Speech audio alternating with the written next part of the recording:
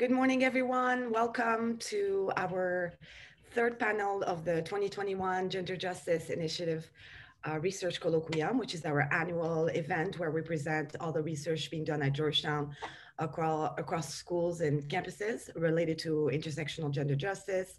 And today is our last and final panel entitled Achieving Intersectional Gender Justice Through Policy. And we have 5 wonderful presentations for you today. And now I will pass. So my name is Melissa Hafaf. I'm the program director for the Gender Justice Initiative. I am one of the people who worked to create these 3 panels for you. We're very excited to have our last one this morning. By the way, there is a little coffee hour after this if you'd like to join us to chat, and that way we can all be on the same side of the room, as now you can only see us. And now I will pass it on to the moderator for our conversation today, Professor Naomi Mezey, who's a law school professor at Georgetown University Law Center. Thank you, Naomi. Thank you so much, Melissa, and thank you for all of your work putting together just a really diverse and robust set of projects. It's exciting to see all of the work going on across the Georgetown campuses and among faculty, graduate students, even staff. So I'm really excited to be here for our third panel, Achieving Intersectional Gender Justice Through Policy. I'm going to just very briefly introduce the 5 panels that we're going to be having, and then at the beginning of each one, I'll introduce the speakers. I also want to really encourage both panelists and audience members to help create a real conversation by posting questions for panelists and trying to engage the different panels with each other.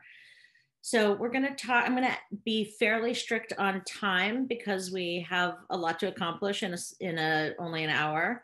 And so I'm going to give you for the panelists, I'm going to give you a 1-minute warning, and then I'll just put my hand up when we've reached 10 minutes. The presentations are Data and Civil Justice for All by Tanina Rostain and Anna Stone. The second panel is Beyond Sex Plus, Acknowledging Black Women in Employment Law and Policy by Professor Jamillah Bowman Williams. Third, Responding to Rising Intimate Partner Violence Amid COVID-19, a Rapid Global Review.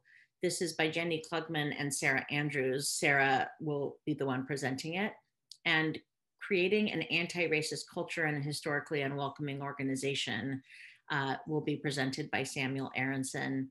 And finally, Policy Paradox, the role of Mexico's feminist foreign policy in US-Mexico relations by Elizabeth Pantaleon. I'm really excited to get started, and let's move straight into Data and Civil Justice for All. Professor Tanina Rostain is at one of my colleagues at the law faculty at Georgetown, and her scholarly and teaching interests focus on access to civil justice and the function of legal technologies that are developed to bridge the justice gap. And her research explores the opportunities and limits of digital tools to provide information about and access to the legal system. Anna Stone is a Georgetown Law graduate and an Access to Justice Fellow with the Institute for Technology, Law, and Policy at the Law Center, where she works on issues at the intersection of access to justice, data, and technology. She's also a consultant to the Legal Services Corporation on an eviction study, focusing on the impact of state and local laws and procedures on eviction rates. Let me turn this over to you, Professor Rostain and Ms. Stone.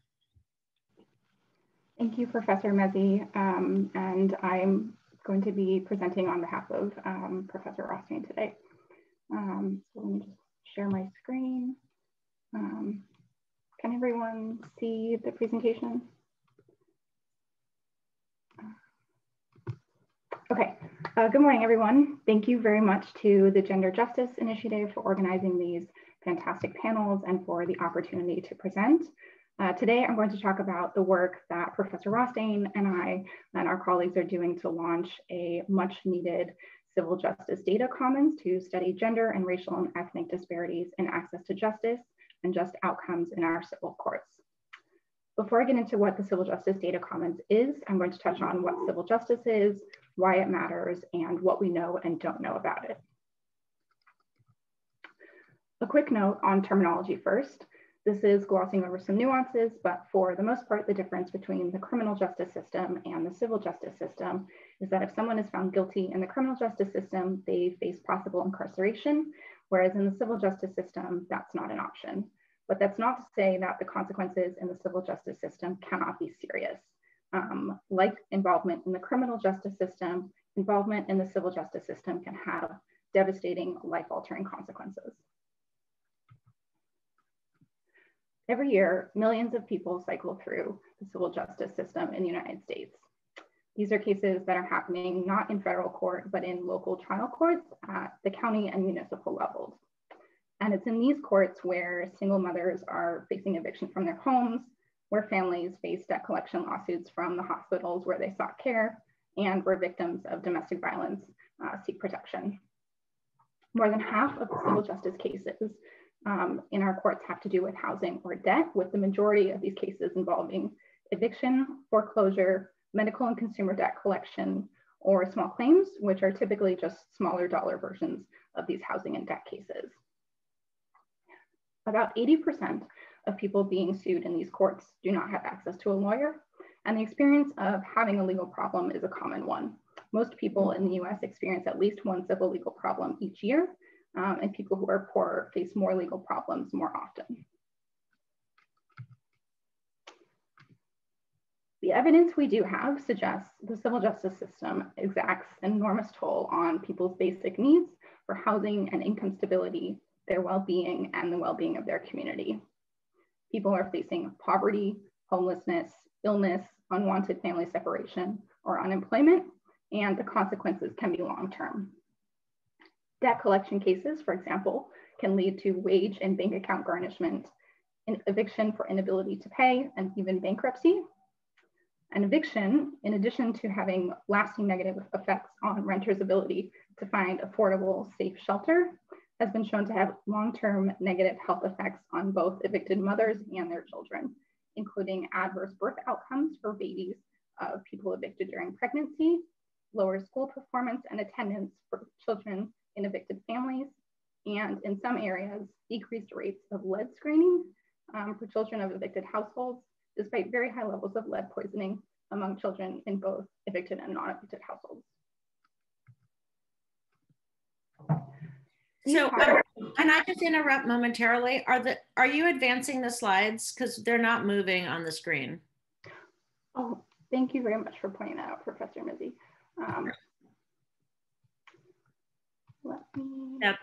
That's showing up. What are you able to see? Now it moved from the main title screen to now disproportionate intersectional impacts. Okay. If I go back, did that work? No. Oh.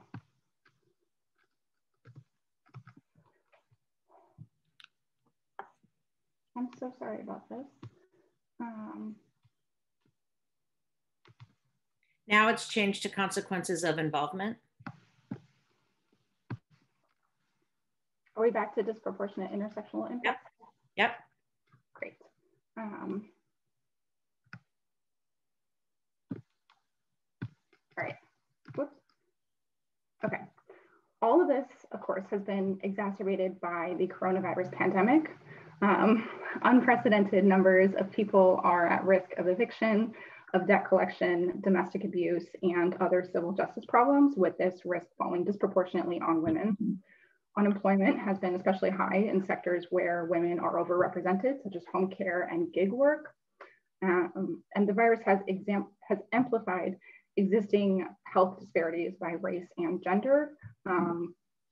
Communities and family networks have been strained, and women in essential jobs particularly have been forced to make very difficult choices about childcare and whether to leave their jobs.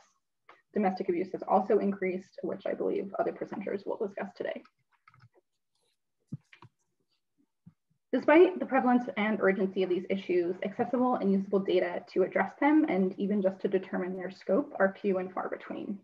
We don't know how many people are involved in civil cases, what types of cases they face, their family or race and ethnicity characteristics, what led to and resulted from their involvement, and whether and when representation by a lawyer or a non-lawyer advocate makes a difference. Earlier, when I mentioned disproportionately high eviction rates for Black and Latinx female renters, I focused on evictions in part because they're a crisis at the moment, but also because evictions are one of the only civil case types for which we have that data. We don't know who is most impacted and in what ways for other case types like medical and consumer debt collection. The lack of data is a result of a number of barriers to obtaining accessible and usable civil justice data. Civil justice cases are disaggregated among hundreds, if not thousands, of local courts and county courts across the country, each of which may have their own way of doing things like data collection and data sharing. Courts also lack incentives to share their data and make it accessible to researchers. In our research preparing to build the pilot of the Civil Justice Data Commons, we encountered judges and court administrators falling along a spectrum from acknowledging systemic racism and wanting to confront it, to ambivalence, to active opposition to sharing their data for fear that it will make them look bad. Once data are obtained, using it is also a challenge because of lack of standardization across courts, even within counties, regarding what data are collected and how they're classified. And in addition, not all legal problems end up in court. In fact, many of them do not. So additional sources of data outside of courts may also be needed. To address the need for accessible, usable civil justice data, we are creating a Civil Justice Data Commons in collaboration with the Law Center and the Massive Data Institute at the McCourt School. A data commons is a cloud-based platform where users can store, share, access, and interact with data. Data commons have been used successfully in the health sciences field to accelerate new discoveries about things like social determinants of health. And CJDC is bringing that approach to bear on the civil legal field in a way that has not been done before. To that end, the CJDC will facilitate secure, frictionless access to civil justice data for researchers, courts, legal services providers, journalists, policymakers, and the public. Currently, in its pilot phase, the CJDC will grow to include court and legal services data from jurisdictions across the country and to enable key linkages to other data sets. Matthew Desmond, who founded the Eviction Lab at Princeton, has noted that eviction is to Black women what incarceration is to Black men. And although longstanding gender and racial bias in the criminal justice system are well documented, and there's little reason to think that the situation is any different across the civil justice system. But except for some evictions data, for some places, we don't have the data. Addressing inequity and distrust in the civil justice system will require being able to measure these things. And the CJDC is a crucial step toward doing this. It will enable us to answer crucial questions about the impact of legal rules on just and unjust outcomes for women, consequences of civil justice involvement for women-led households, and the implications of civil justice involvement for women's participation in the labor market. Thank you. That was the 1 minute mark. Were you able to finish? Yes, I was. Okay, perfect, wonderful, and amazing timing. Thank you so much for that. I wanna move us to the second presentation, Beyond Sex Plus, Acknowledging Black Women in Employment Law and Policy. Professor Jamillah Bowman-Williams is an associate professor of law at the law school, faculty director of the Women's Rights Institute. And her research focuses on contemporary bias, on the effectiveness of anti-discrimination law and the capacity of law to promote compliance and social change. She's a really methodologically innovative scholar who uses social psychological theory and empirical analysis to examine the impact of anti-discrimination law on the individuals it was intended to protect. Professor Williams. Hello, everyone, and thank you for having me. Can you see the slides that I've shared? Yes, okay, good. Okay, so I am going to share this project with you today, Beyond Sex Plus Acknowledging Black Women in Employment Law and Policy. It is an extension of a prior project I wrote on maximizing Me Too, intersectionality, and the movement. We looked at workplace harassment. This one looks more at discrimination and harassment in the workplace and the limitations of our current legal and policy structure on dealing with these types of claims and how that harms Black women and other women of color.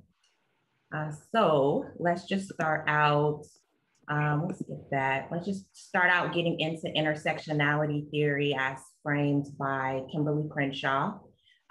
This theory is used to describe how women of color face unique forms of harassment and unique experiences that are shaped by both race and sex, that are both marginalized under the law. These inequalities and these identities are interconnected. So gender inequality, of course, is going to be impacted by racism and classism and homophobia and other issues. And we know that systemic racism is deeply ingrained in our society, just like sexism is. A lot of it has been brought to the forefront with recent movements, so the movement for racial justice, as well as the Me Too movement. So there's a broader awareness of these things, but it hasn't quite translated over into our law and legal frameworks and analytical frameworks that are being used in the courts, nor has it really translated over into the policies and all of the reforms that are being proposed in this space either. So 30 years after Kimberly Crenshaw laid this out for us and this very important and critical issue, there are still many shortcomings and limitations of the law. And that's what I'm gonna walk you through some today. And it primarily just is the failure to recognize these very overlapping web of inequalities that are faced that are not distinctly sex or race, which is what our law asks for. Okay, so most of what I'm going to talk about today is going to focus on the workplace. That's where most of my work is, even though I look across context. Today I'm going to talk about workplace experiences. Okay, so what does this look like for Black women and other women of color? We know that there's a underreporting when it comes to this, but across the board with all of the metrics, women of color always are reporting or experiencing higher levels. Even when you look at the same jobs and longitudinal studies, there's more of these experiences of abuses in the workplace with women of color compared to white women. There's been a decline for white women, but for Black women, it stayed the same over time. So really, if you look across empirical studies, you see the same pattern. So we know this is a widespread issue for all women, but particular issues for women of color who are facing multiple vulnerabilities and forms of subordination. So that's a part of it. Also, the types of harassment and subordination are different. So there are racialized forms of sex harassment that occur. There are stereotypes about their sexuality, about being, for Black women, for example, the Jezebel stereotype of being highly sexual and seductive and promiscuous. So you see examples of them being told about how their uniform fits in the right places and how juicy their lips are, or being called sluts and black bees, or things like the supervisor constantly says that they want a piece of chocolate from if there's a Black woman or someone of African descent. For Latina and Asian women in particular, there are a lot of stereotypes and expectations about being submissive and obedient, other fetishistic stereotypes and expectations that come up. Latina women, things about them being exotic or sassy, but still all expectations of subordination that really relate to historical forms of oppression. Class plays a big role as well. So these are even more heightened for low wage workers. And part of the issue that this is particular problem for Black women and other women of color is because of the overrepresentation in low wage jobs and industries. So there's this notion that they should be lucky to even have a job, or where else are you going to make this type of money? And often these women are the sole breadwinners. They also may be undocumented. So they, the employer is in control or has a very high level of control over not only their livelihood, but their immigration status, et cetera. So those things come up as well. And the women feel that they have to endure that in order to put food on the table. So that takes us to some of the core issues with anti-discrimination law. So Title VII of the Civil Rights Act is the primary law that deals with this, and it's really built around bringing discrete claims. And the plaintiffs are expected to say what was the basis on which they were discriminated against or harassed. Is it because of sex or is it because of race? And there's some theories where they're able to bring multiple, but for the most part, that is how the law has been interpreted to explain which one does the harassment occur based on. This is a problem because for Black women, they really feel this racialized gender identity, this mixed identity that's not really just so like this, the sex is the most salient or the race is the most salient. So for sex harassment, for example, the normative plaintiff will be the white woman who can bring just the sex alone claim and say, this was all about my sex. It wasn't about my race or these other things. So it's really, that's the sort of normative basis for that type of claim. For race harassment, the normative plaintiff is a Black man who can say, these things happened to me, whether it's discrimination or some other type of improper treatment because of my race that doesn't have anything to do with sex. So you can see how then if you're experiencing on both, you can't really be compared to either of those, or it doesn't really fit. So you're marginalized if it's happening on both of those because it doesn't fit into that paradigm that has evolved under Title VII. The EEOC says you can bring these claims and bring claims based on multiple bases, but it doesn't provide any guidance on how these should be analyzed, how the plaintiffs should formulate them. So there's a lot of confusion for employees, for employers, for attorneys, both in the plaintiff side and the defense side, judges, in terms of how to look at these, how to think about it when there are experiences based on these intersectional identities. So we know you can bring them, but it's unclear what the best approach is. So that's part of why it's really an uphill battle for these plaintiffs. So when people do check multiple boxes, they're half as likely to prevail than those bringing single trait claims. Black women and Black women and other women of color, particularly Black women, is what I've done the most research on in this.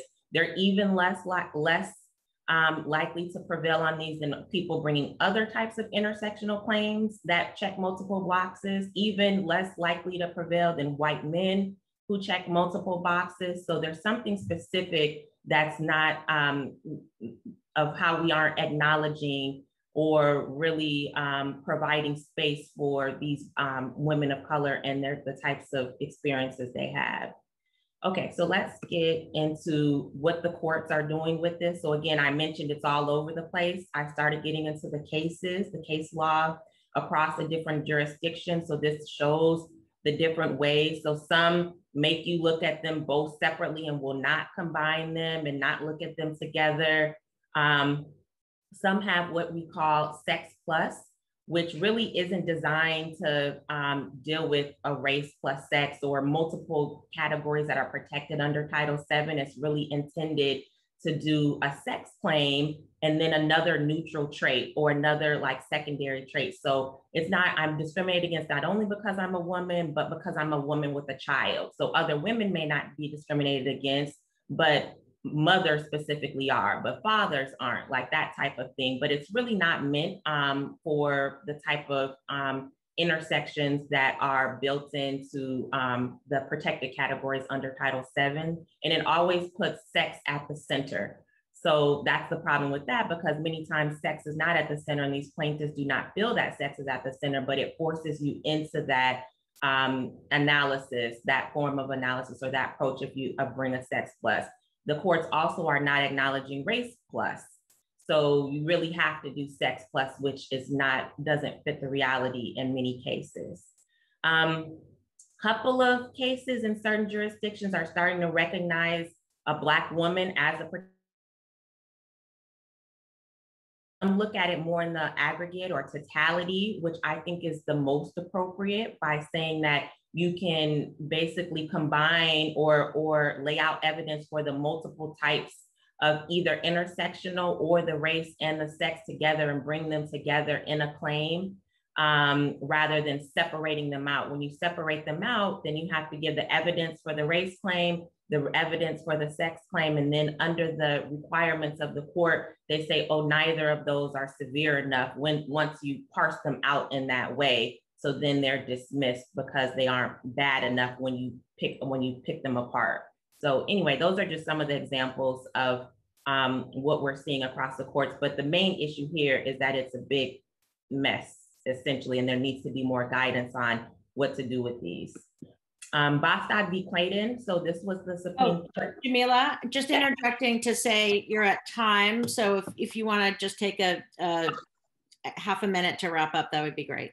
Okay, thank you. Okay, so Bostock v. Clayton, this case dealt with sexual orientation and transgender status, and looking at how you can't look at sexual orientation without looking at sex, and they're intricately combined. Courts have been looking at this to also give guidance. Some of the courts of appeals to also give guidance for women of color.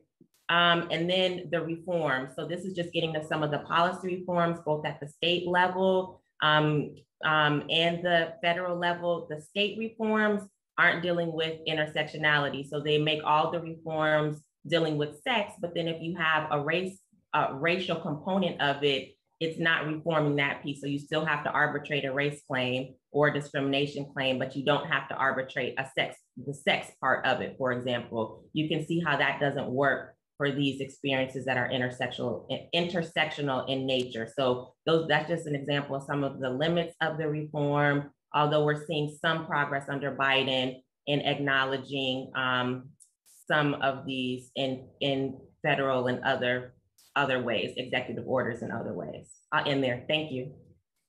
Thank you so much, Professor Williams.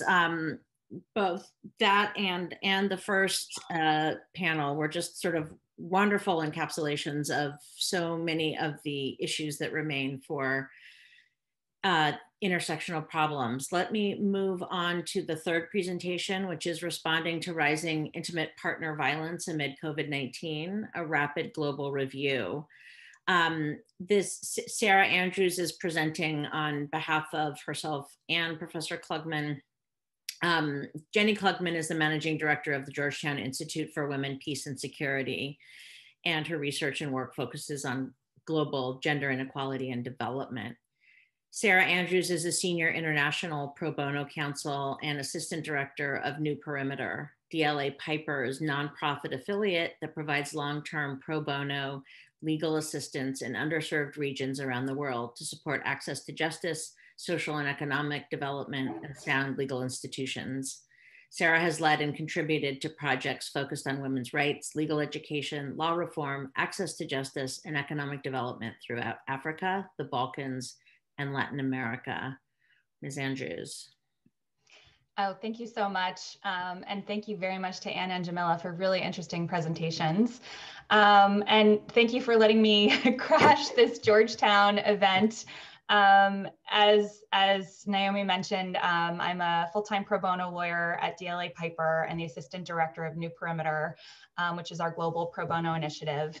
And in addition to undertaking long-term pro bono projects that involve travel, we also do research projects through which our lawyers participate in collaboration with NGOs. And we partnered with the Georgetown Institute for Women, Peace and Security on this research paper.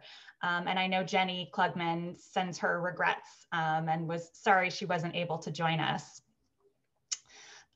So around, it was around last summer, there were emerging reports of increasing instances of domestic violence and intimate partner violence in the wake of COVID. And so we assembled a global team of lawyers to undertake a global review to look at the scope of the problem, but more importantly, how governments, civil society actors, and others were responding. And we co-partnered with the Georgetown Institute to publish a report which highlights the response and includes recommendations. We looked at evidence available through January 2021, and we found not only disturbing information about the scope of the problem, but some really interesting innovations in how governments and civil society was responding. You can see there's a link to the report if you're interested in checking it out. I'll just sort of give you some general context and background. So UN Women called COVID a perfect storm for intimate partner violence. The conditions that were present during lockdowns, during the pandemic, brought out all of the risk factors that exacerbate intimate partner violence. So with stay-at-home orders, an estimated 2.7 billion women around the world were impacted. And for many women, that meant that they were isolated at home with their abusers. Data is still emerging on just how much intimate partner violence increased during the pandemic. But it's apparent that there has been an increase and it has impacted all regions. This is some information from the Center for Global Development, which undertook a survey of different studies and found an overall increase. Rates of rising IPV were apparent in initially increased calls to hotlines and helplines. So as you can see in the first week of UK, 25% rise in calls to the National Domestic Abuse Hotline, increase of 150% in visits to their website. Tunisia, calls to a hotline for IPV survivors increased fivefold. Argentina, 67% increase in calls. And so we see numbers like this in regions all over the world. As I mentioned before, the risk factors that exacerbate and encourage intimate partner violence are all things that were present during the pandemic. So economic issues, loss of income and employment, food insecurity, substance use and abuse, which was on the rise during the pandemic, stress and anxiety, feeling out of control. Obviously, we can see all of these factors were at play during the pandemic. So this is what the UN Women was referring to with regard to the perfect storm for intimate partner violence.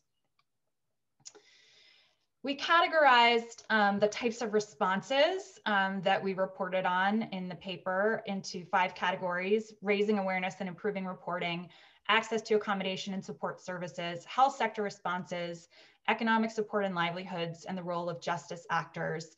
And then the cross-cutting theme across all was the importance of civil society and especially women's organizations on the grassroots level addressing COVID concerns.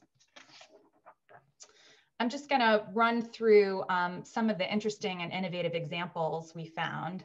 So we saw a lot of creative use of social media to increase awareness and inform survivors about how to access resources.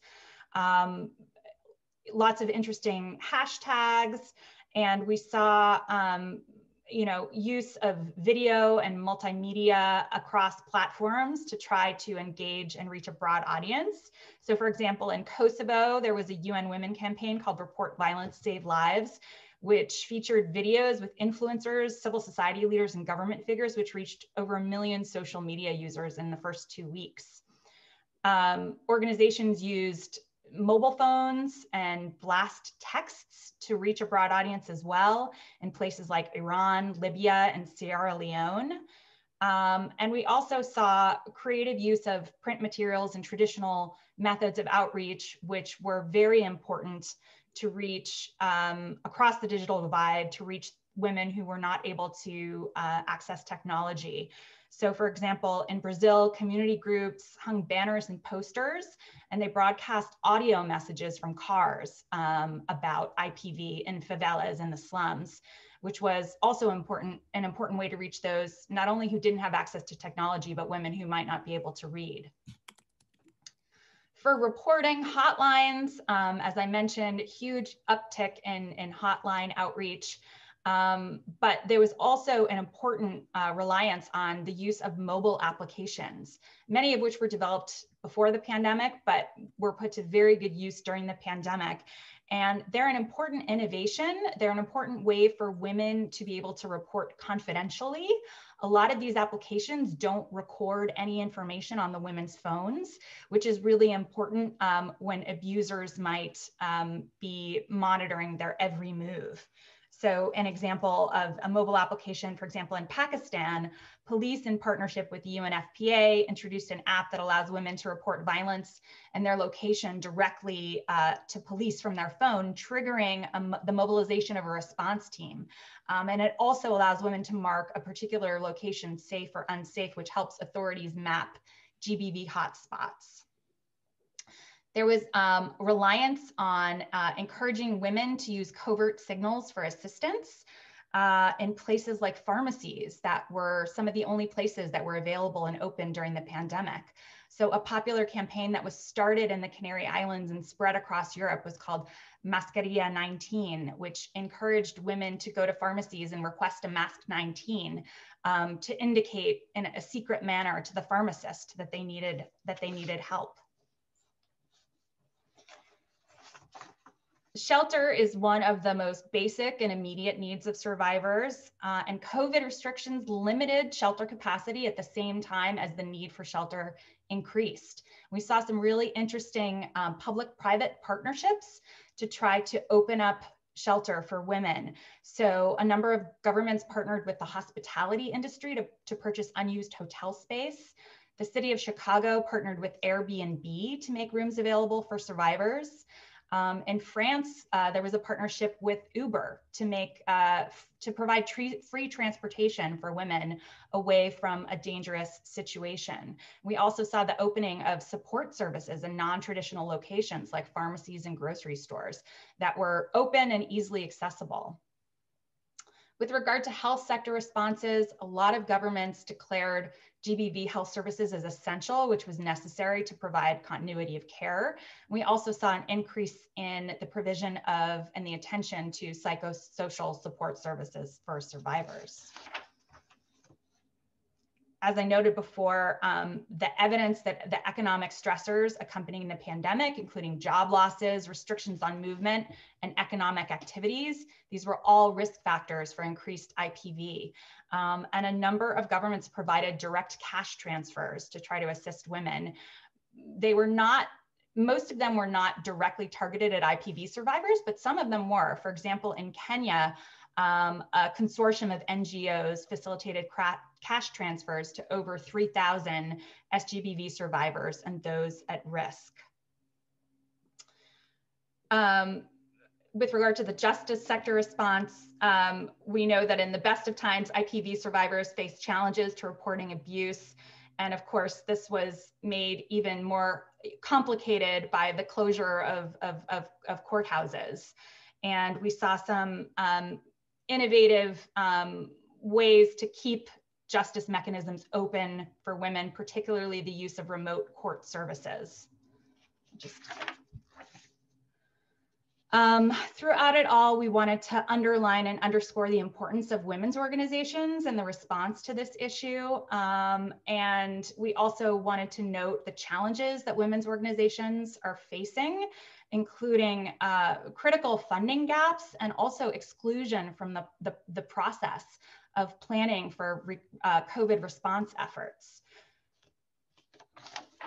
Finally, I'll just get to our recommendations, and okay, I know we're out of time, but I'll just note here that we made some recommendations for each of the areas that I've outlined, and concluded with the fact that monitoring and evaluation efforts need to be continued to evaluate the efficacy of interventions and responses, and to mobilize both immediate action and to prepare for future crises. And I'll conclude there. Thank you. Thank you so much. It's both interesting and so important. Let me introduce our fourth presenter, Samuel Aronson. The presentation is Creating an Anti-Racist Culture in a Historically Unwelcoming Organization. Samuel Aronson is an assistant dean for the undergraduate program in the Georgetown's Welsh School of Foreign Service. His scholarship focuses on the Holocaust and the role of science and technology in the Holocaust. He's published numerous articles on anti-Semitism and the use and misuse of Holocaust memory, and frequently speaks on the topic. Mr. Aronson.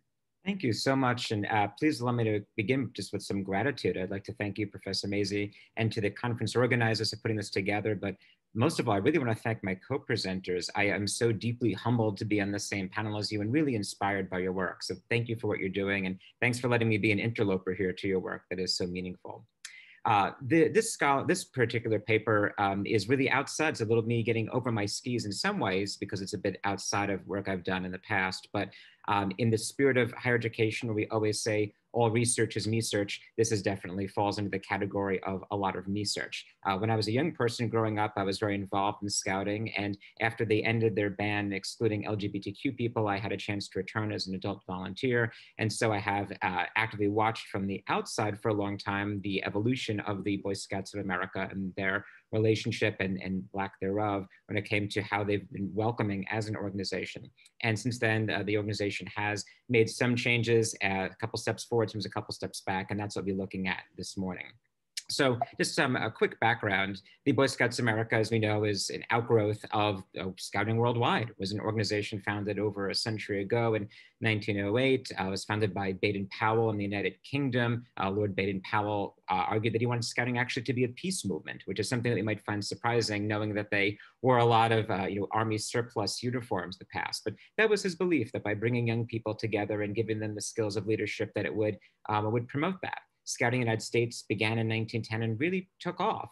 It was something that's been very popular across the board. And Boy Scouts of America can host alums who are very prominent, including heads of state, including presidents of the United States, members of Congress, captains of industry. Most of the first people to walk on the moon were astronauts. You ever think to yourself, boy, what does Martin Luther King, Donald Rumsfeld, Stephen Breyer, Colin Powell, Steven Spielberg, Hank Aaron, Gerald Ford, Bill Gates, Sam Walton, what do they have in common? They were all scouts when they were young people, and most of them grew up or became Eagle Scouts. The organization itself had a membership zenith in 1972 with about 6.5 million young people in the organization. In 72, they were about 31% of the 19 million eligible youth, that's young men who are between 10 and 19, they had about 31% of them were actually involved in scouting. That number has declined, and by 1988, that number shrank to 25%, and it's declined ever since. While it was meant to be a peace movement, and it was an organization that in theory was devoted to educating and welcoming other people, we know that in fact was not the case. There was both formal and informal discrimination and a lot of exclusion, in particular that targeted Black Scouts, LGBTQ Scouts, women, and people who are atheists as well. The first exclusion in scouting began both as policies and practices that made it difficult in most places, and dare I say impossible in many others, for people of color to become scouts. The organization began in the United States in 1910, and just a year later in 1911, already we had the first African-American only troop that was formed in Elizabeth City, North Carolina. Within 5 years, the national organization began to promote what they called Negro Scout troops, and the first one began in Louisville, Kentucky. the national organization either allowed local councils, which is how scouting is mostly services young people, allowed local councils either for them to permit segregation, mandate segregation, or there was even one local council which barred African-American young men from becoming scouts. Some of the councils that permitted segregation also barred segregated troops from even wearing the scout uniform. So young people of color could be scouts, but they could only be in a segregated troop. They couldn't wear the scout uniform. The national organization created something they called an interracial committee. It was the obligation of the interracial committee to, they said, promote scouting in underserved communities to bring in more people of color, but it just promoted and created mechanisms for segregated scouting. And we know by 1954, there was only one scout troop that was integrated in the Deep South.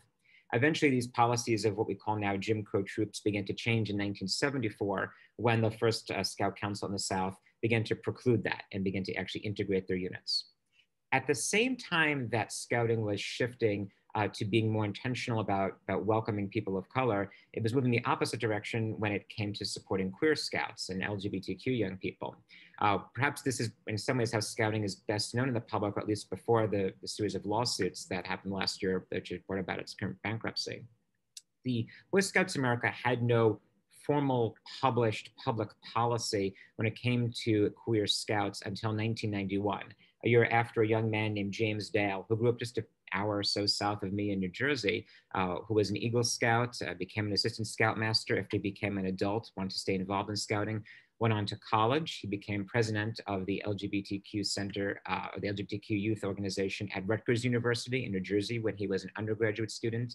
He gave an interview in a local paper. That information got back to his Scout Council, and he received a letter telling him that he was no longer welcome in the organization because he was LGBTQ. Mr. Dale filed a lawsuit that made its way to the New Jersey Supreme Court. The New Jersey Supreme Court found for him that scouting could not exclude him. The Boy Scouts of America argued that all the way to the Supreme Court of the United States. And this summer, in June of 2000, the Supreme Court, in a 5-4 decision, found in their favor, arguing that private organizations do have a right to set their own membership standards. That was a policy that the Scouts grounded in two elements of scouting: the Scout Oath, which every Scout promises to behave, including being physically strong, mentally awake, and morally straight. And the attorneys for the Boy Scouts intentionally misrepresented morally straight, implying that meant you had to be heterosexual. And the 12 points of the Scout Law, which obligate a Scout to be trustworthy, loyal, helpful, and among other things, the last two are to be clean and reverent. And they argued that the 11th point of the Scout Law, that a Scout is clean, is inherently incompatible with being LGBTQ, an incredibly hateful message, I think, in particular for young people to hear. And the year 2012, a national committee of the Boy Scouts unanimously voted to continue that policy, though a year later they would change that. And now we see that scouting has evolved quite rapidly in some ways in just the last little under a decade. Their membership policies have shifted to be much more inclusive. They've espoused an explicit policies promoting diversity, equity, and inclusion. But what we've heard some of the other panelists talk about, the challenges of COVID-19 and these lawsuits I alluded to, have really shifted things for scouting. So the membership policies have changed for the better, beginning in 1974 with the ending of segregated troops. In 1988, adult women could start to become Scout Masters. Before that, they could lead programs for young people. In 2013, we saw the inclusion now of lesbian, gay, and bisexual Scouts, young men. In 2015, they allowed for LGBTQ adults to become Scout volunteers again. And in 2017, the prohibition against trans youth ended. And now in 2019, young women can enter all Scouting programs.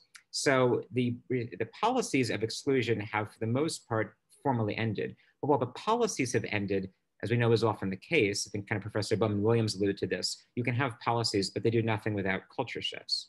Now, one element that scouting can take real pride in throughout its history has been how positive it has been when it came to supporting scouts from various ability levels. Scouting has been very intentional about promoting and including young people of various ability levels. They have made modifications to their program, both what we call merit badges, little skills that scouts learn, and advancement requirements, ways you demonstrate aptitude in scouting, providing accommodations, extending time, and being really explicit about creating programs to help young people, people who had low vision, no vision, people of different mobility levels. That's been really positive. The National Honor Society of Scouting, called the Order of the Arrow, has also mercifully shifted. In the past, you'd often see young men engaged in cultural appropriation, wearing, as you can see, war bonnets, face paint, body paint, wigs. Its logo had this image of a Native American that they called the MGM, Native American, MGM Indian, based on those spaghetti westerns you saw at the time. That has shifted as well, and no longer are those a part of the scouting permitted in the scouting program at large. As we heard, though, membership has declined quite substantially, in some ways part of COVID-19, in some ways a function of the bowling alone phenomenon many of us know about, where scouting again went from 6.5 million members in the 70s to just last month, they released data showing that just a little over 1 million members. That being said, the organization is trying really hard now to, at least it's espousing a commitment to promoting diversity, equity, inclusion. After the murder of George Floyd last summer and the protests that ensued, Scouting released a statement promising many things, including doing listening sessions and a survey to better understand the needs of their community, creating a new diversity, equity, and inclusion merit badge that would be required for all Scouts, incorporating diversity requirements into all their work, reviewing their program to put an end to any racist policies or practices, mandatory training for professionals, and reviewing property names so that we no longer have Camp Old Indian and changing or the Stonewall Jackson Council, both of which existed. Just to wrap things up, what I'll say is, while scouting is slowly evolving, it's not surprising when we look at some of these questions that, for example, the Pew surveys have tell us about where our program is versus our program designers versus where the youth are. We know that the people who are often making decisions in the organization are in the boomer generation, the silent generation, the parents are millennials and Gen X, and the young people who are Gen Z are far heads and shoulders above them. And so that's where I end this paper by talking to an expert. I really want to go to a content area expert, someone who actually understood this work inside and out, and ask him what to do about this. And so I talked to a guy named Charlie Underdown, who's 11 years old from Seattle. And when Charlie was asked about the changes in membership policy, he responded by saying, and I quote, "They literally have these pledges and the oath to be kind and courteous and considerate. Keeping people out would be unfair." So the experts are certainly behind this work. Thank you so much. I appreciate it. Thank you so much. And I want to thank all of you for being, not just for the richness of your work, but for being conscientious about time as well. I appreciate it.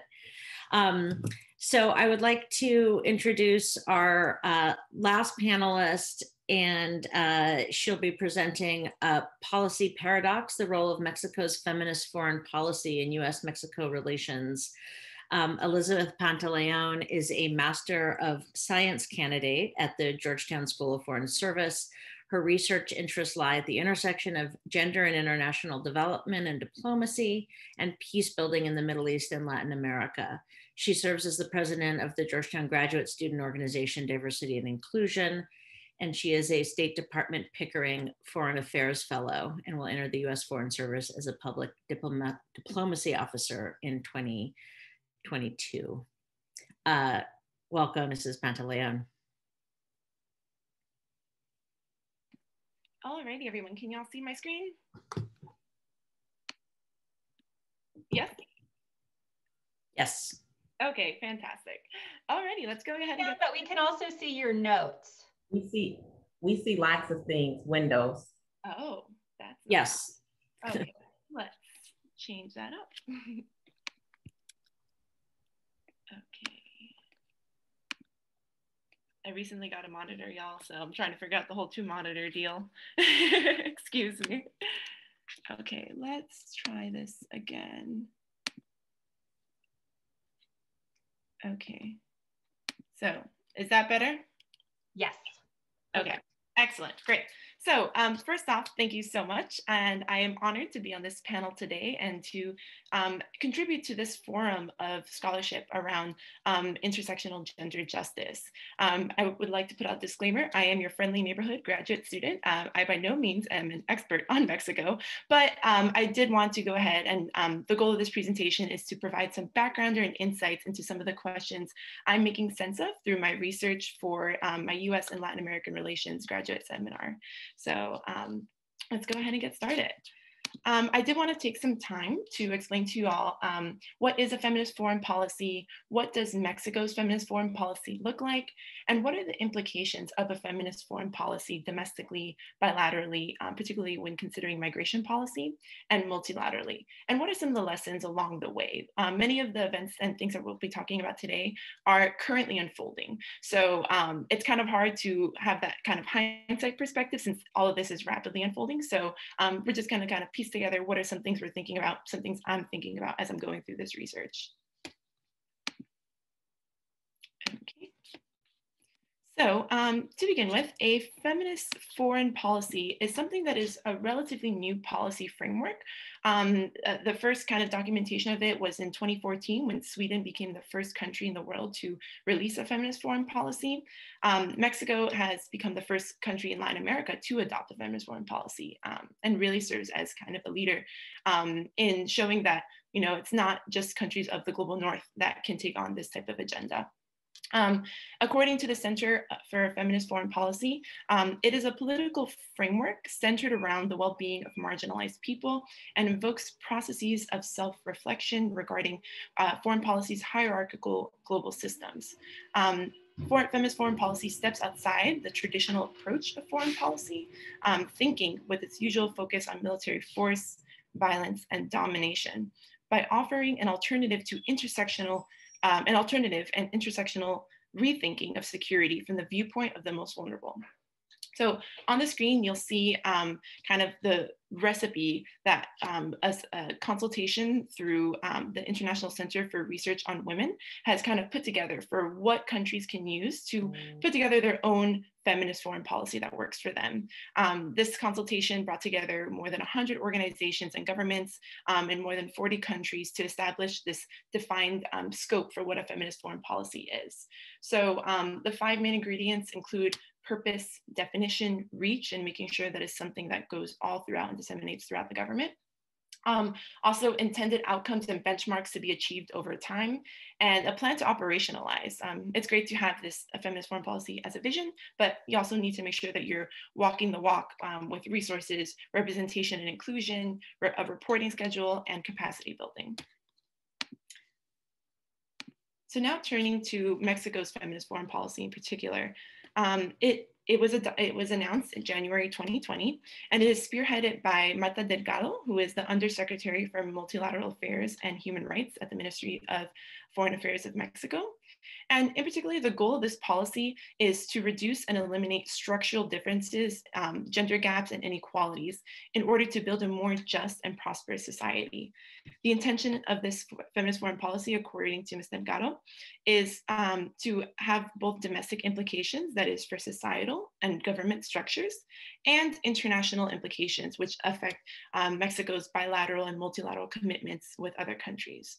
So if you look on the screen, I have the 5 principles that are kind of outlined there. You'll see that many of it mentions the role of the foreign ministry, making sure that there's visible equality, and also an intersectional feminist approach to feminist foreign policy actions. So now we'll take a deeper dive and kind of look to see how a feminist and gender policy agenda is kind of playing out and how it interacts with the different levels of society and domestically, bilaterally, and multilaterally.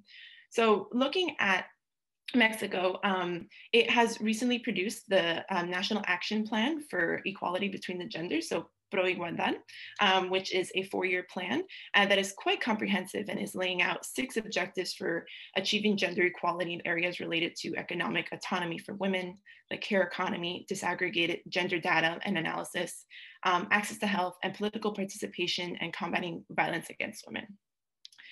While this strategic plan is really, in my opinion, I think it's well done.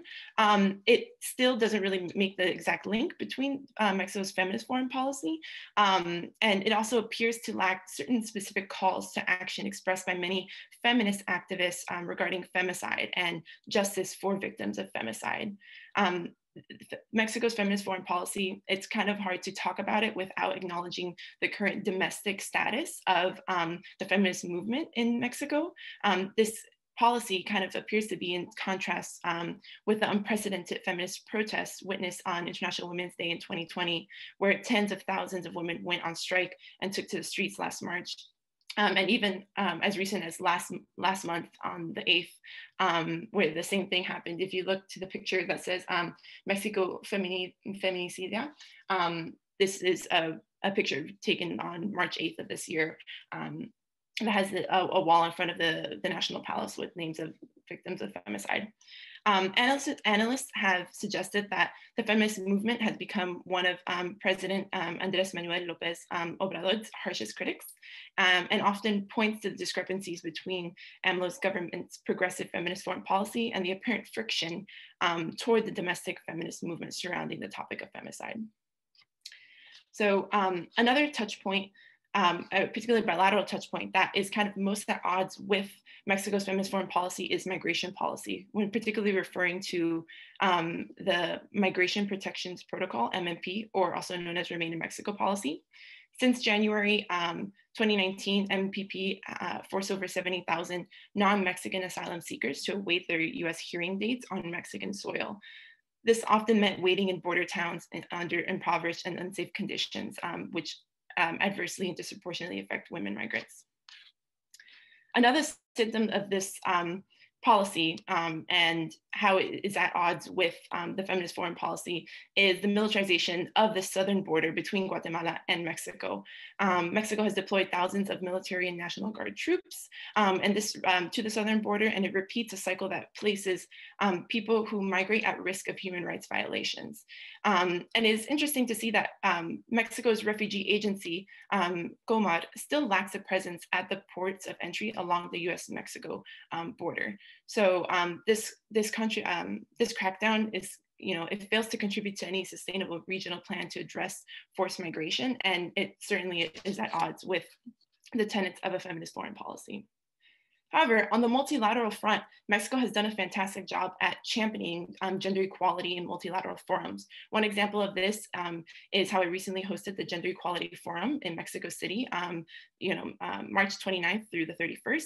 And it brought together over 10,000 individuals from all facets of society, with government officials, civil society, private sector leaders, to launch action coalitions to take on the gender equality agenda and also the women, peace and security agenda. This is set to kind of pass on the torch for a follow-up forum in Paris in June, where commitments will be made by governments and civil society leaders to kind of put money toward these efforts. So now let's take a look at the United States and the status of gender policy on these different levels. So the Biden-Harris administration's historic strides in promoting diversity and gender parity in the executive branch, and its commitment to advancing gender equality agenda via the creation and the mandate of a gender policy council within the White House is commendable. Yet the commitment to gender equality implementation has yet to trickle down throughout state and local governments, as well as out via foreign policy apparatuses. According to the 2020 US Women, Peace and Security Index, reports reveal that the status of gender equality among women varies differently depending on what state you're in. And there are regional discrepancies, and also discrepancies that could be broken down along race as well, and ethnicity. Now more than ever, we can also see the, okay, 1 minute mark. Now more than ever, we can see the domestic and international linkages. So again, the migration policy is another aspect of our US foreign policy, where there seems to be a disconnect between our preached values regarding gender equality, and there's immense room for improvement to kind of use a gender lens to improve our policies. I would like to point out that some of the leaders that are taking on the migration regional situation and the situation down at the US-Mexico border are women leaders, such as Vice President Kamala Harris, and as well as Ambassador Roberta Jacobson. And also domestically and on a bilateral front, Congress has taken interest in working on these issues. And I'll go ahead and fast forward to our takeaways. Ultimately, through this research, I and gathering some takeaways on what can be said about this feminist foreign policy. Would it be something that would work for the United States? And what does it mean for our relationship with Mexico? So I have three main takeaways. The first is that in a changing world where world orders appear to be shifting, power dynamics are in a flux, and international issues supersede borders, all members of the international community can learn from one another in tackling the most pressing issues of our time and doing away with outdated power dynamics. So this means turning to a more participatory diplomacy and international engagement that views partners on equal footing. The next takeaway is that a feminist and gender policy agenda requires a whole of government approach and commitments in order to fully realize the vision of tomorrow. And the last one relates to if Mexico is to stay true to its feminist foreign policy commitments, it must reconcile what it preaches in its foreign policy with concrete actions surrounding its domestic gender agenda. And it should strongly emphasize these feminist foreign policy tenets in its dealings with the US on crafting a humane and just response to migration on the ground with the crisis at the US-Mexico border. So with that said, I just wanted to leave you all with a quote by the executive director of UN Women, where she says, what we want is ambitious and justice is not radical. It is a baseline and it should become completely normal. And I think that is something that we can carry and just be reminded of given all the research that we've learned about today. And yeah, thank you all. Thank you so much. That quote is a very nice way to end the panel in its entirety. We are a couple minutes over. I want to just give us a few minutes to think together about a question.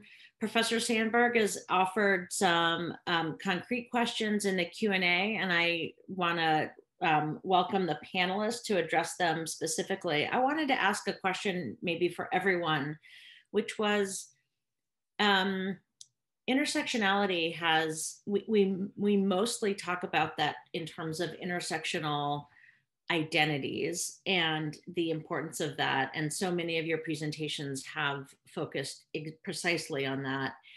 But listening to you all together and thinking about your projects, I wanted to think about how we might move toward intersectional social domains, right? Some of you have focused on work, some of you have focused on vulnerabilities of intersectional identities in the home, in the public sphere, in foreign policy, in private membership organizations, in access to lawyers. And I'm wondering to what extent we can begin to think outside of our fields more intersectionally among the intersecting ways in which vulnerable populations feel their lack of access to justice. And I mean that access to justice in the broadest conception of that. And I want to just open that question up to any of the panelists who, it's a big question and highly aspirational. We all have our individual areas of expertise, but it strikes me that it's intersectionality has been such an important theme and is an important way of thinking about populations into the future. And I wonder whether we might broaden its reach. And anyone want to jump in on that? Yes, Elizabeth. Sure, I could just add a few thoughts on this. I think, and the reason why I chose to talk about a feminist foreign policy and why I think it's important is that it moves from making gender issues and like issues of women's rights and things like that, from just being a particular lens, but more so to being a tenet that's woven into practice, practice of all different facets of society. And I think that intersectionality speaks to that. And it is something that should, it shouldn't just be, let me consider this from this perspective or this perspective. It's something that should be on your mind constantly, like realizing that we live in a very diverse world with people, a variety of experiences that are affected disproportionately by many of the global challenges that we're facing today. So it's something that needs to not just be seen as a lens, but needs to be seen as like something that's interwoven into our work. And I think that by taking just, as a practitioner, taking the time to like stop and sit as you're, about to sign off on a project or initiative or something like that, and thinking, how is this going to affect different groups, women, men, boys, children, people of different religious backgrounds, of different socioeconomic statuses. I think that really could help us in achieving justice for different groups by just initially just weaving in this aspect of intersectionality into our everyday practice. Let me raise one question from the Q&A for you all, which is from Professor Catherine Sandberg. And she's asking, a number of you talked about technologies. And so, for example, the access to justice was very much based on data collection, but also technologies, intimate partner violence, some of the creativity of the apps that were available there. She asked whether social media is a double-edged sword and how much of it, the negative impact, did hate groups broadcast on social media have in relation to each of these different topics. And I'm curious, I also know Professor Williams is thinking about this in the larger context of online social movements.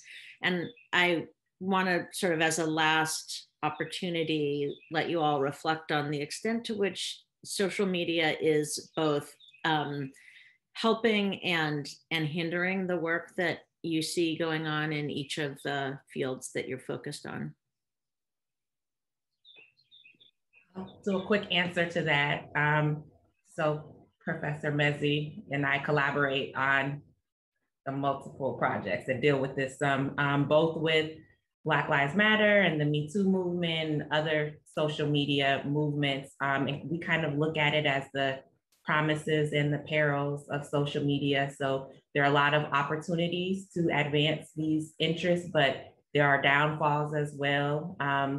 Particularly with certain, you would think that it broadens opportunity for all voices, and there's low barriers to access to social movements and in advancing some of these grievances or issues or forms of subordination, but you can still have a hierarchy within that where certain people's claims and issues or grievances are prioritized in both law and policy and other responses compared to others. So people still fall through the cracks and end up more marginalized in those spaces.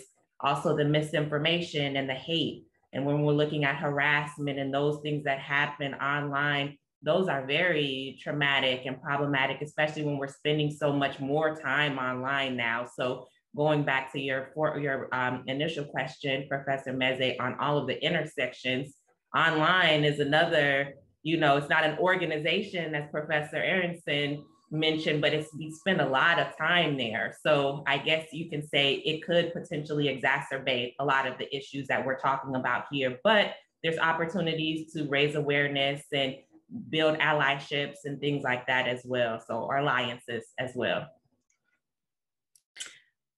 Wonderful response. Thank you so much. And I want to just take a moment and thank all of you for a really superb panel.